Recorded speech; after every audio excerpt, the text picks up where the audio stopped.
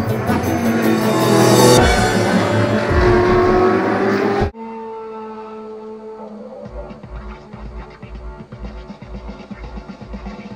regreso aquí en Auto 060 y vamos directamente a los test drives de esta semana. Vamos a hablar con el diseñador y uno de los responsables de la tecnología del Chevy Impala 2014 y más adelante con John Craftshipp, presidente de la Hyundai, sobre la nueva Hyundai Santa Fe 2013. John, thank you very much for having us here with the new baby, the new Impala, your new piece of art, we could say, right? Well, thank you. I mean, it's great being out here in San Diego, and of course we're at Jonathan Siegel's awesome car museum, and we've got a couple of vintage Impalas here, and we got our new Impala here as well. The new Impala that is truly new in every sense from the one outgoing model, the 2013.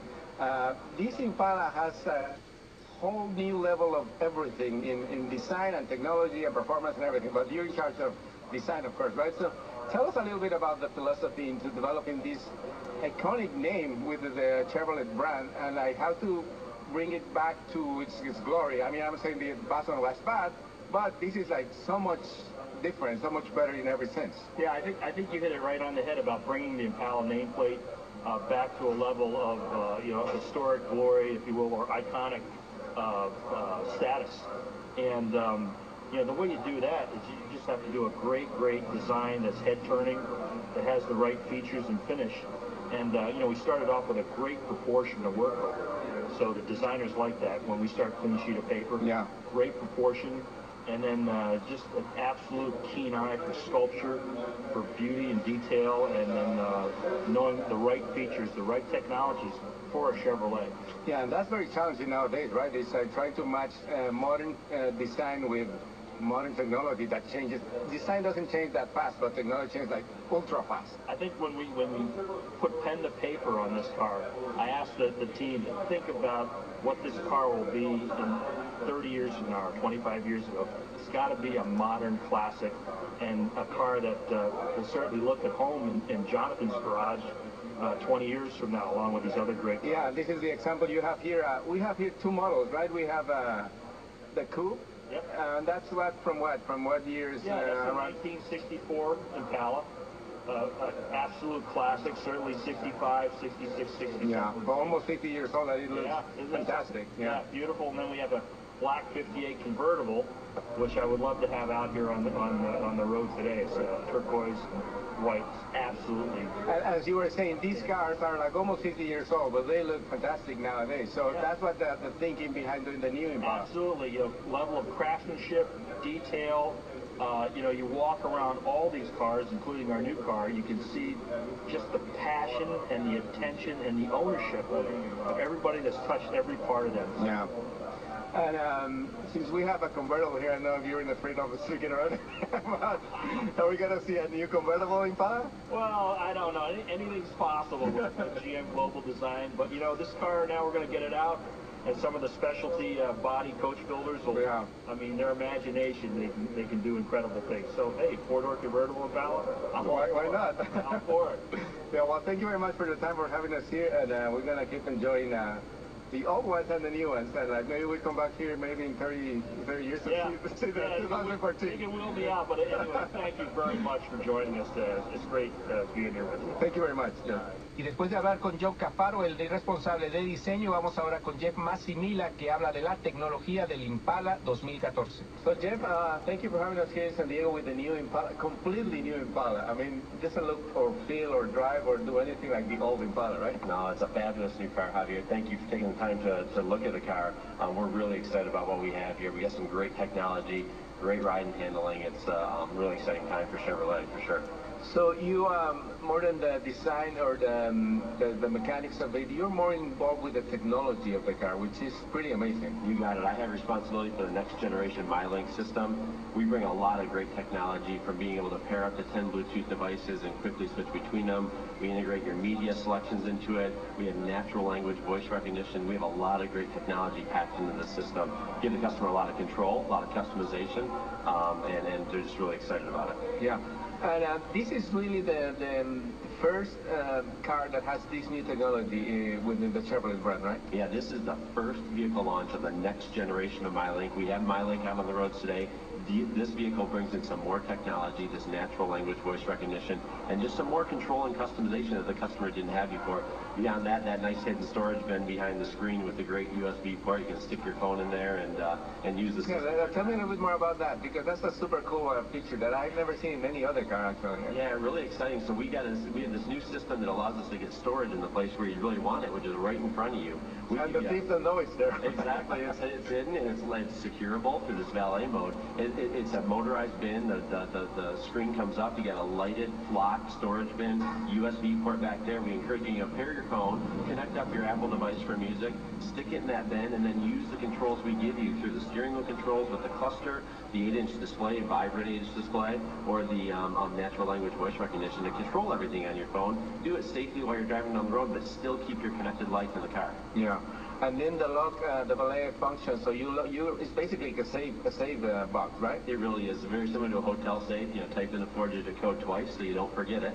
And you can secure your valuables in there. The other thing that we have is we lock out all the information in the infotainment system, so your phone contacts and phone numbers, they aren't accessible to the valet when you hand over your keys. So you got your secure storage and your security from your privacy of your content that are on your devices. Yeah, it's amazing how much technology can be in a car. And like the most amazing thing, I guess, is like how it's going to be in the car in 5-10 years. Can you tell anything? Man, you probably can't. I mean, you don't know, right? You're right. I wish I could speculate. I mean, this area moves so fast, and it's a really exciting space to be in.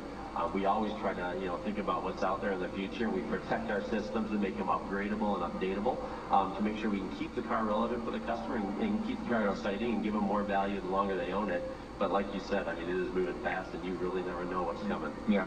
Well, thank you very much for your time, and again for having us here driving the new Impala, which is great. And this is like this completes the renewal of all the vehicles in the Chevrolet brand, right? Because they have the Cruze, they have the Spark, they have the Scion, they have the Impala, and now the Malibu, I'm sorry, and now the Impala. No, you're correct. This does round out our passenger car lineup, and it's a great flagship, exciting entry into that family. So thank you so much for spending the time. Great, thank you. Bueno, del Impala 2014 vamos a hablar ahora con John Krafschick, presidente de la Hyundai, con quien estuvimos en San Diego para la test drive de la nueva Hyundai Santa Fe 2013. So here with John Krafschick, thank you for having us here in California in a new vehicle for Hyundai. Great to be here, Javier. We're very excited about the all-new Hyundai Santa Fe. It's a 6- and 7-passenger version of the Santa Fe Sport that we launched earlier this year. Which is doing great, I heard, right? Like the whole company's doing great with that car in particular. Doing gangbusters, yeah. It's our fastest-selling car right now, the Santa Fe.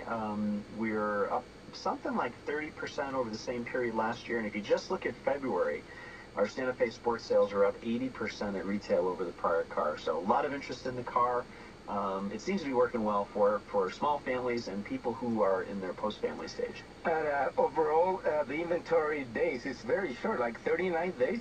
Yeah, for Hyundai brand as a whole, we're just 39 days. We're the 3rd fastest turning brand in the entire industry. The industry's around 60 days. We're at 39, which is great. That's great.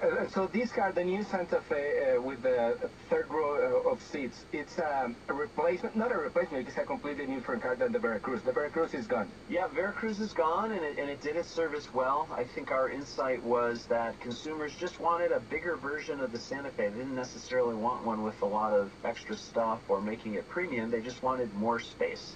And so what we've done with the Santa Fe is made a 6- or 7-passenger version of the Santa Fe Sport that's got a 3rd row seat and a longer wheelbase, a little more rear overhang, so there's more room for people and more room for cargo, but the price is very similar, very reasonable. Yeah, but speaking about that, I was, the car that I drove, it has like the top of the leg, and it's around 34,000. I mean, yeah, that's like half of the other brands that are in the similar position, 7 seating and all that, but this car for 35,000, let's say. Yeah. Yes, everything that you can imagine. Like, what else do you need? Exactly. You've got a heated panoramic sunroof, Bluetooth, navigation, leather seats. You got it.